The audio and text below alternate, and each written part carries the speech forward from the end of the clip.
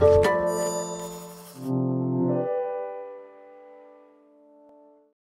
following podcast is part of a certified educational activity titled Demystifying the Real-World Evidence in Atrial Fibrillation, a comparative look at the direct oral anticoagulants for reducing the risk of stroke among patients with non-valvular atrial fibrillation. Access the entire activity and complete the post-test at peerview.com/NNV860. Downloadable slides and practice aids are also available. Hello, I'm Dr. Steve Deitelsweig, Professor of Medicine at the University of Queensland and Ochsner Clinical School, Chairman of Hospital Medicine and Medical Director of Regional Business Development with the Ochsner Health System in New Orleans, Louisiana. This educational activity will show how real-world data and evidence augment the findings from randomized clinical trials of direct-acting oral anticoagulants for stroke prevention among patients with non-valvular atrial fibrillation, and compare the results of real-world studies with randomized studies, and finally, to apply this evidence to improve patient care. Atrial fibrillation is a common arrhythmia that is increasingly prevalent with age. Stroke is a frequent complication of atrial fibrillation, and importantly, AFib-related strokes cause larger areas of brain infarction, greater disability, and mortality compared with strokes of other etiologies. Fortunately, AFib-related strokes are highly preventable using oral anticoagulants. Relative to placebo, oral anticoagulants reduce the risk of stroke by more than 64% and the risk of mortality by more than 25%. In the past, the terminology used to discuss AFib was a little unclear, but updated guidelines from the AHA, ACC, and HRS now clarify that valvular AFib always includes patients with mechanical heart valves or moderate to severe mitral stenosis. These patients have always been excluded from trials of direct-acting oral anticoagulants. Some trials also exclude patients with bioprosthetic heart valves. However, about 20% of DOAC trial participants had valvular abnormalities, including mild mitral stenosis, aortic stenosis, or mitral, aortic, or tricuspid regurgitation. The 2019 AHA, ACC, HRS update also offers guidance for the newest DOAC, edoxaban, alters the CHAS-2 VAS score at which OACs are recommended for men and women, and recommends testing renal and hepatic function before initiating a DOAC. The risk score criteria for stroke remains the CHAS-2 VASC, but OACs may be omitted for women with a score of 0 or 1, whereas men with a score of 2 or more, or any patient with ACS, acute coronary syndrome, or percutaneous coronary intervention, and a score of 2 or more should use an OAC unless the bleeding risk is greater than the benefit. Bleeding is, of course, the major adverse event or concern of any anticoagulant therapy. The scoring criteria for has-bled and the corresponding treatment recommendations remain the same, as they have since Lip's paper of 2011. The American College of Cardiology, or ACC, now offers a simple online tool for calculating CHAS-2 VASC and has-bled scores from clinical data. It also performs the risk-benefit evaluation and presents its conclusion. The tool can also be downloaded as a phone app. It includes data for warfarin and all currently available DOACs, so you can easily compare the risks and benefits of different treatment options. All the information on CHAS-2 VASC, has-bled, and the Anticoag Evaluator link is available in a downloadable practice aid, and you'll see in the labeled pin in the navigation pane for this activity. With the addition of edoxaban, there are now 4 DOACs available in the U.S. that are approved to reduce the risk of stroke and AFib. Reversal agents are currently FDA labeled for 3 of them: apixaban, rivaroxaban, and dabigatran. Patients with renal impairment may need to use DOACs at a reduced dose. For patients with end-stage kidney disease or who are on dialysis, dabigatran, edoxaban, and rivaroxaban are not recommended, but apixaban and warfarin may be used. Patients may ask why they can't just take an aspirin instead of an OAC. While an antiplatelet agent like aspirin is somewhat helpful in reducing stroke risk, warfarin is much more effective at reducing stroke risk. Numerous large cardiovascular outcome trials comparing the DOACs with warfarin have consistently shown that the DOACs are even more effective than warfarin in preventing strokes. But unfortunately, more than half of AFib patients in the U.S. were not using evidence-based anticoagulation as of 2012. Concern about bleeding risk is obviously one of the most frequently cited reasons for avoiding OACs, but how common is bleeding on these agents? In cardiovascular outcomes trials comparing DOACs with warfarin, fewer than 4% of patients per year had a major bleeding event by ISTH definition on any agent. Both dabigatran and rivaroxaban were about as likely to cause major bleeding as warfarin. However, apixaban and edoxaban were associated with significantly less bleeding than warfarin. Intracranial bleeding is a particularly devastating potential complication of anticoagulant therapy. In trials comparing DOACs with warfarin, fewer than 1% of patients per year experience intracranial bleeding, or consistently one-half the risk of warfarin. However, real-world data shows that undertreating patients with AFib increases the risk of a first stroke about threefold relative to appropriately dosed anticoagulant therapy. Among patients with a prior stroke, undertreating AFib is associated with a threefold risk of death relative to appropriately dosed anticoagulant therapy. Given the pervasive undertreatment of AFib and the risk of stroke and death associated with undertreatment, special efforts should be undertaken to ensure that neither clinicians nor patients have unreasonable fears about using anticoagulants when indicated. In a manner paralleling antibiotic stewardship that has facilitated more appropriate use of antibiotics by limiting overuse, the Anticoagulation Stewardship Program, which was launched in 2019, is aiming to facilitate more appropriate use of anticoagulants by correcting underuse. The FDA-funded Anticoagulation Forum to develop a comprehensive plan to healthcare systems and individual clinicians to collaborate to improve patient outcomes. You'll see a more detailed explanation of the core elements of anticoagulation stewardship in one of the downloadable practice aids associated with this activity. Let's turn to a case and apply current evidence to improve the care of a patient with long-standing AFib, heart failure with reduced EF, and chronic kidney disease. Camille is a new patient, a socially active woman of 71 years who enjoys woodworking. She was referred to you after her previous cardiologist moved out of the area. She doesn't have any current complaints. Her current exam doesn't reveal any new complications. She's currently taking 6 medications on a daily basis. Warfarin, 3 milligrams. Lisinopril, HCTZ, 20 milligrams, 12.5.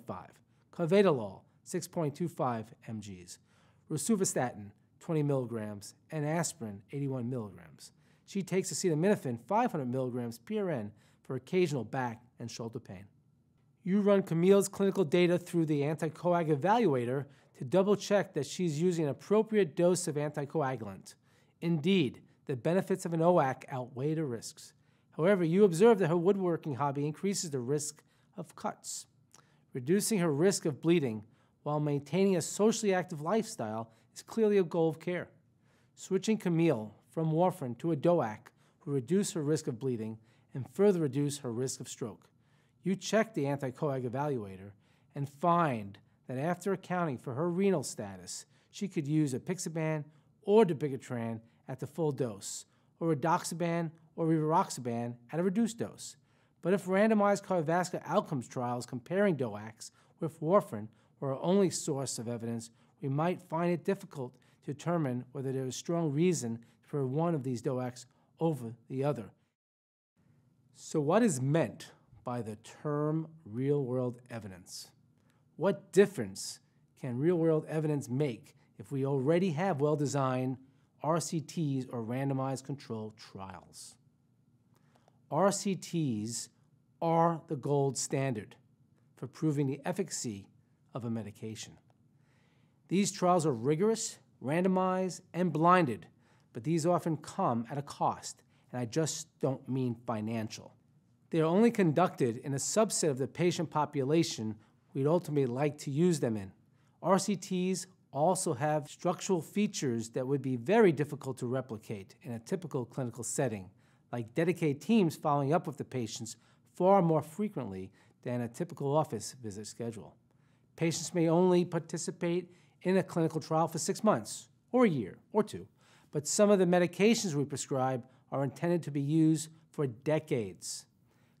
Consequently, there are often questions as to whether the results from an RCT are generalizable to a typical clinical population, and whether benefits observed in the short term are sustained for longer periods. Many of the limitations of RCTs are obviated by real-world studies. Real-world studies collect various types of data from actual clinical populations using routine clinical records. Very large numbers of patients can be observed for very long periods of time, which lets us determine whether a particular treatment is effective under typical conditions of use and whether there are safety signals that might have been overlooked in smaller, shorter-term RCTs. Real-world studies let us take advantage of data that we're collecting anyway as part of routine care, but their biggest drawback is the potential for bias and confounders. For example, if a particular medication isn't widely available in rural parts of the country, a real-world study might include people who are older and of different race or ethnicity or educational background from the people who we'd find in metropolitan areas. If clinicians routinely avoid using a medication in patients with, say, moderate renal impairment, the real-world study results might not be the same for a dialysis clinic population. Controlling for the inevitable sources of bias that can affect real-world studies is extremely important.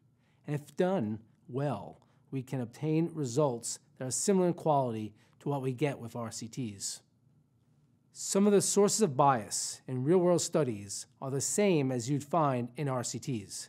Selection bias is one example, where results observed in the first patients to enroll in a study are used to determine which patients are recruited later in the study. Selective reporting is a problem for both RCTs and real-world studies. This happens when only the favorable or statistically significant outcomes are reported, but other endpoints included in the study protocol are not reported, perhaps because they're inconsistent with the study hypothesis. Some sources of bias are more problematic in real-world studies than in RCTs. AHRQ, or Agency for Healthcare Research and Quality, and Robbins I enumerate the type of bias from selection, detection, mortality, classification, and others. Classification is a particular problem in real-world studies where administrative data, such as the code associated with an imaging study, is used in place of the actual report from the imaging study, confirming or refuting the diagnosis to sort individuals with a particular disorder from those who do not have that disorder. Missing data bias is even more problematic in real-world studies than in RCTs, given that patients may not receive recommended follow-up tests of appropriate intervals, or may switch providers or insurance companies and become lost to follow-up.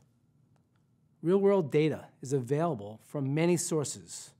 RWD can be collected from electronic health records, claims records, product or disease registries, patient-generated data from devices such as blood pressure cuffs, blood pressure monitors, or scale, and more recently, mobile devices such as activity trackers that can monitor health status.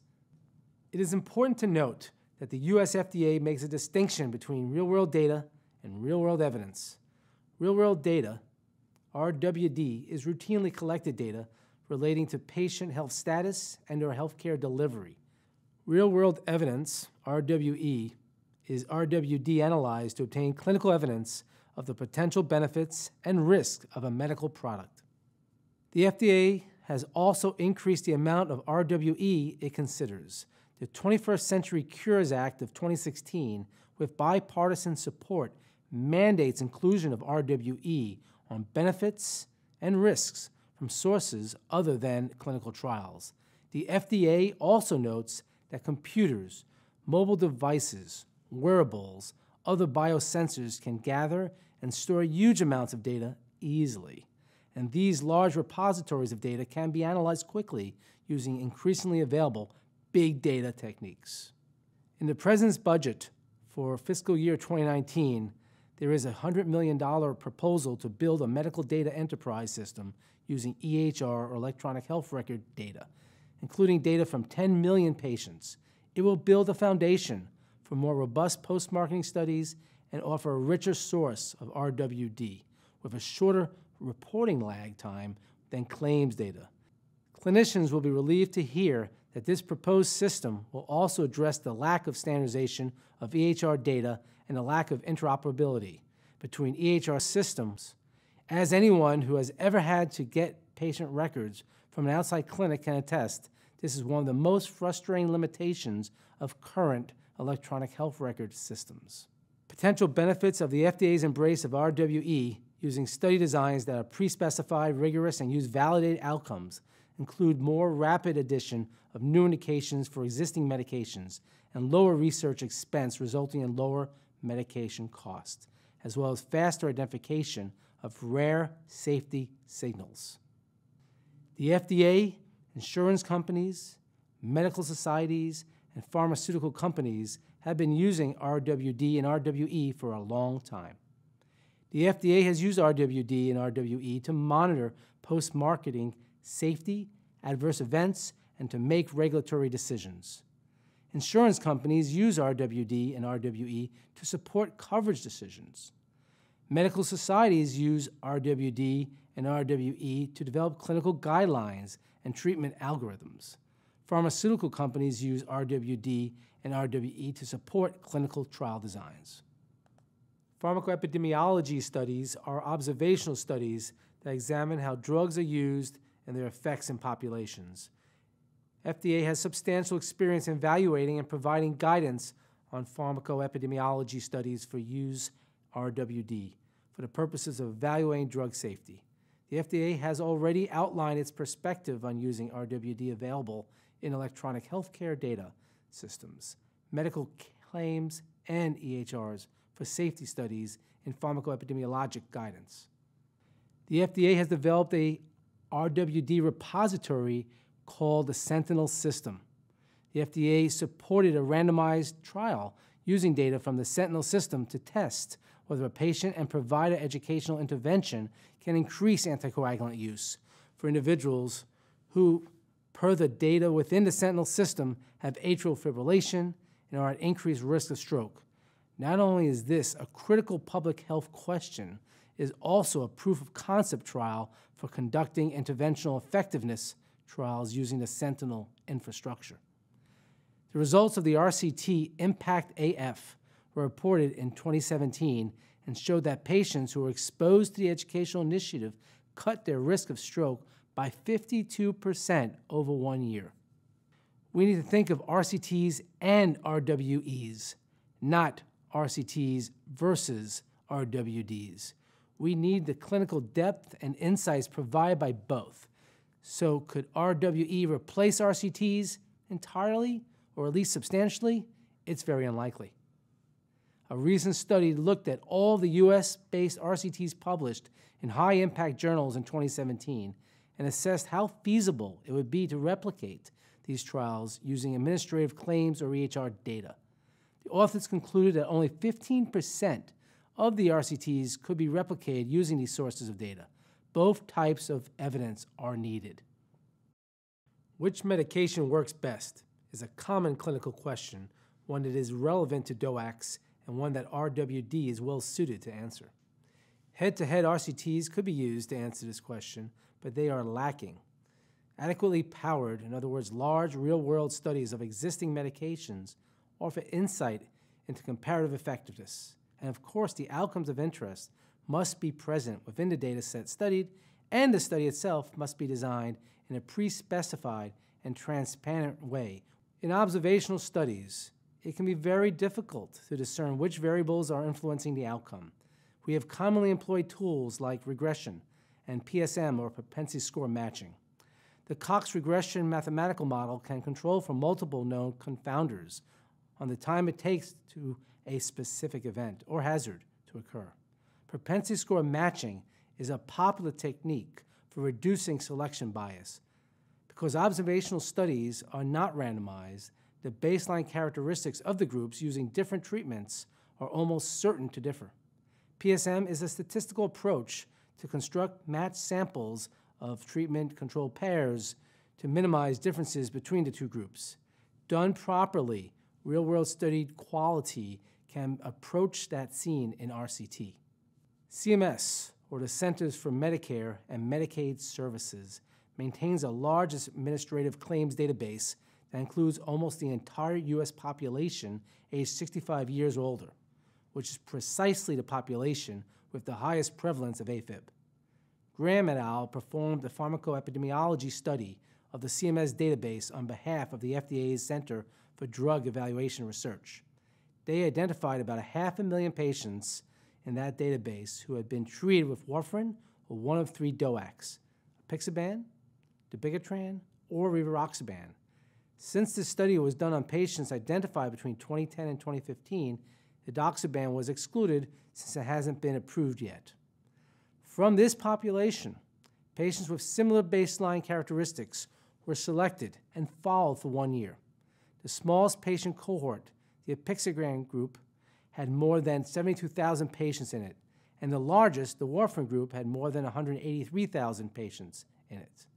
These are massive numbers of patients that would be impossible to recruit into a randomized clinical trial.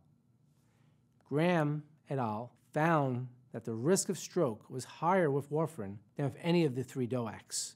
Clearer differences were observed in the risk of major bleeding with the DOACs. The risk of major bleeding, not including intracranial bleeding, was highest with rivaroxaban, intermediate with warfarin and dabigatran, and lowest with apixaban.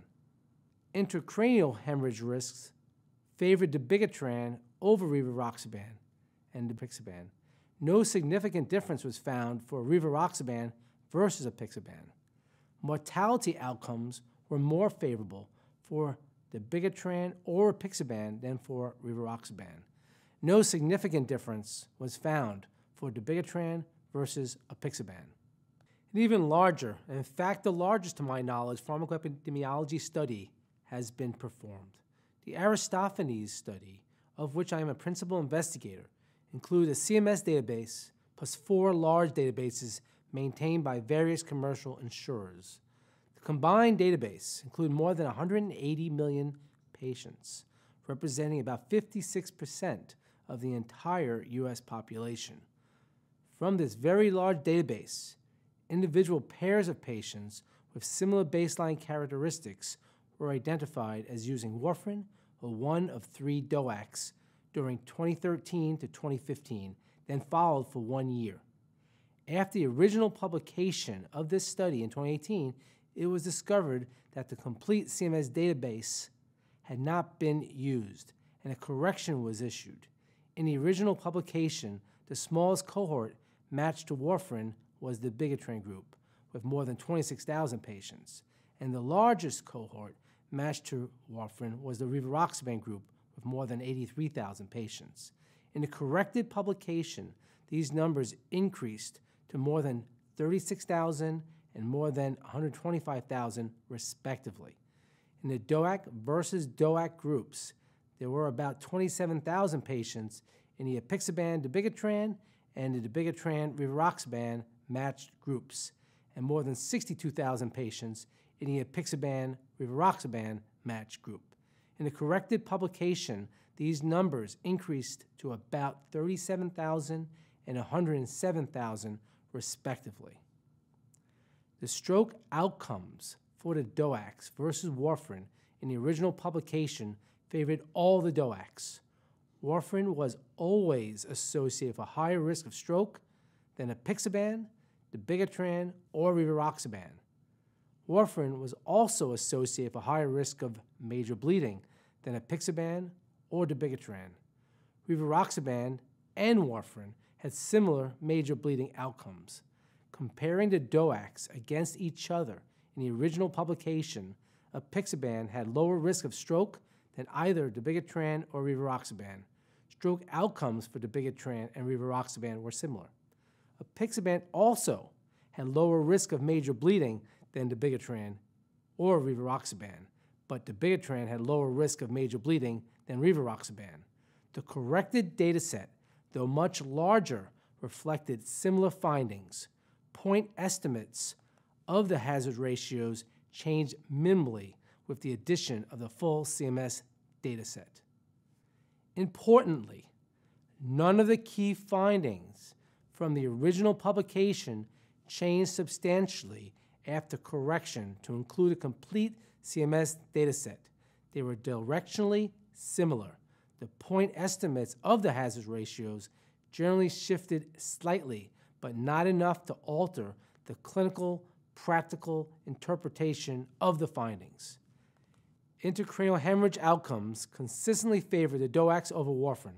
Comparing DOAC versus DOAC, apixaban or dabigatran was superior to rivaroxaban, and apixaban was equivalent to dabigatran.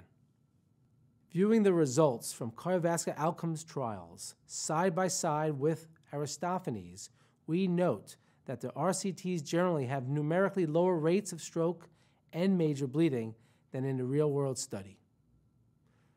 So let's consider how we can apply the evidence from randomized trials and real-world evidence to a case.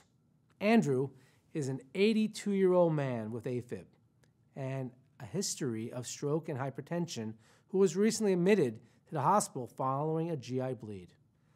Other than a regularly irregular heart rate, a hallmark of AFib, his examination results are all within normal limits.